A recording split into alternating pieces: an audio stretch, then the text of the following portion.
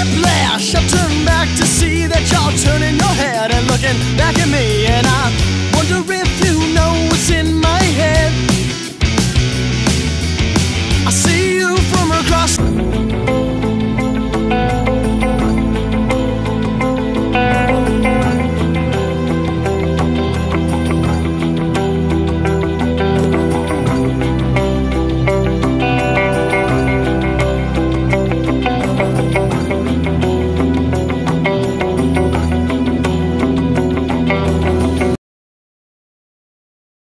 Yeah, I told my friends. I actually, it was actually in the Las Vegas Review Journal.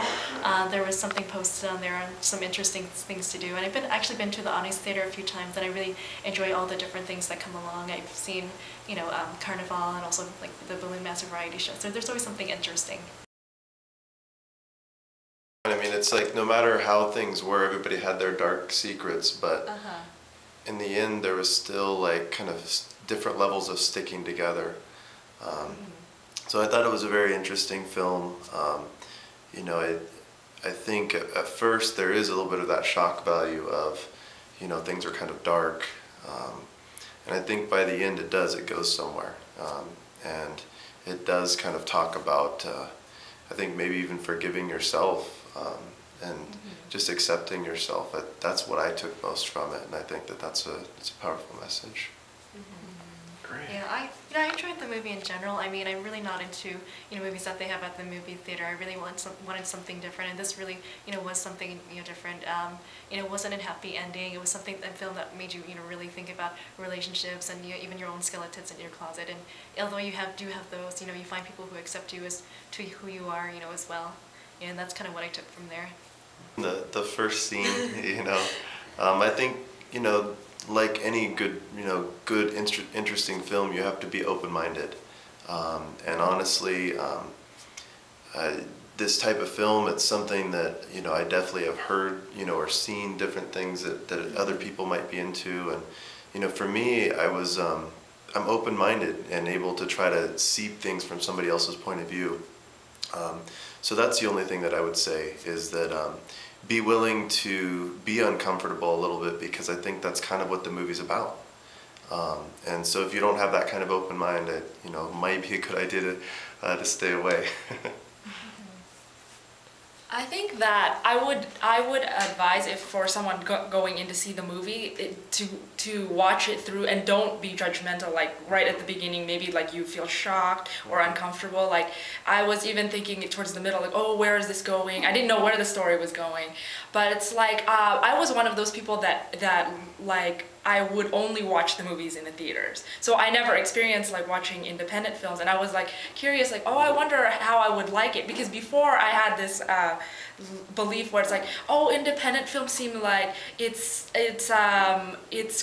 too controversial, or it's like it's boring, it's not the typical happy ending, and I wanted that. I want the happy endings. But actually, after seeing this, I kind of like that maybe I could relate to it, or maybe it's something different.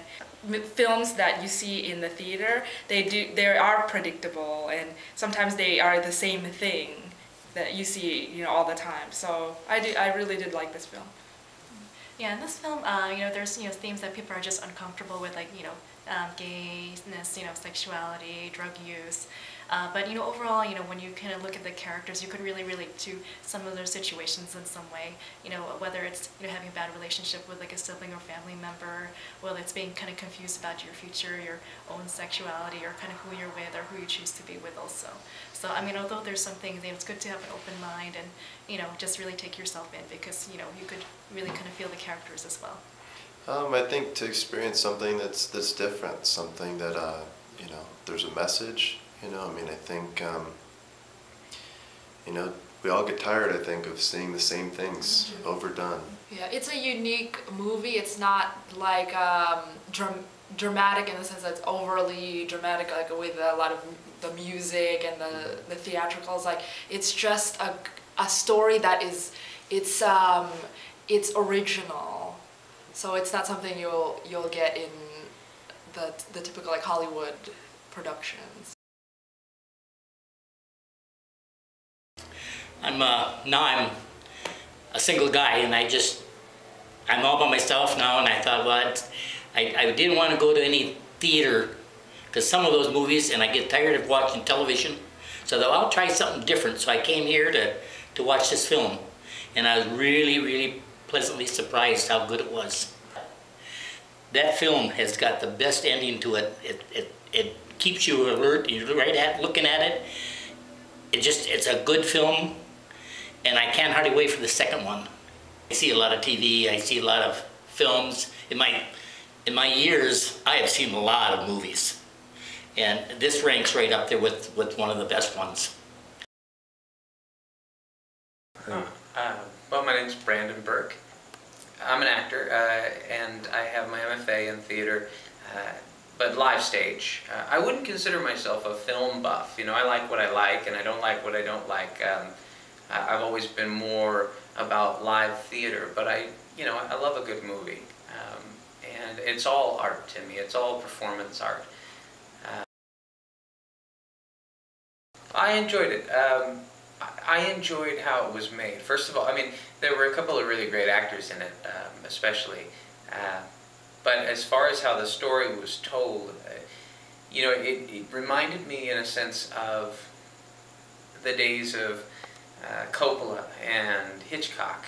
You know, they were the masters at stillness in film. And what I liked about this film, because a lot of films do that now, a lot of films are sort of harking back to that idea of stillness, of you know, the quietness. But what this film did was, in those moments where there was no dialogue, every shot progressed the story. Every shot told the story. It moved us forward. It didn't just leave us hanging. It wasn't just there to be artsy. You know, it was, you know, it moved us. So we learned something from it, I think, is what I'm trying to say, and that moves us forward. So you never get bored as an audience member watching the film. You know, you never just, it never stops. There was a pace to it, even though it was quiet, even though it was still. It kept moving, and I like that. There's something about it that's charming and raw and unique, you know, and the story takes some turns, it takes some twists, it goes some places that you may not expect, or that may not make sense to you. You know, it may not be the way you think it would be or think it should be. You know, particularly with the two characters, you know, you kind of, as an audience member, I think you sit there and you go, you know, I didn't expect that. And I suppose it's easy to be critical of that sort of thing because it's unexpected, but really, it's kind of cool. I mean, it's kind of cool that it takes that turn, that it doesn't go where we expect it to go, and I like that. Life doesn't turn out that way. You know, real life doesn't go that way. We all have these fantasies and these ideas of, you know, people we'd like to be with, or how we'd like situations to go. We're going to walk into that job interview, and this is how it's going to go, and this is how, you know, but then it doesn't. So it was, to me, it was a slice of reality. You know, it reminds us that things don't always have to go the way that we expect them to go. It sets us up for those expectations. We see the situation with, you know, with the two main characters, and we have this idea of how it should go. We see the situation with Stephen and the girlfriend, Chanel, and we have this expectation of how that's going to turn out. And then it doesn't turn out that way. And it's a reminder, you know, that that's reality. You know, cinema, film, you know, dramatization is generally, you know, life performed artfully. This is life performed the way it really is. And so it's a nice slice away from what we're used to seeing in the theater and in the films.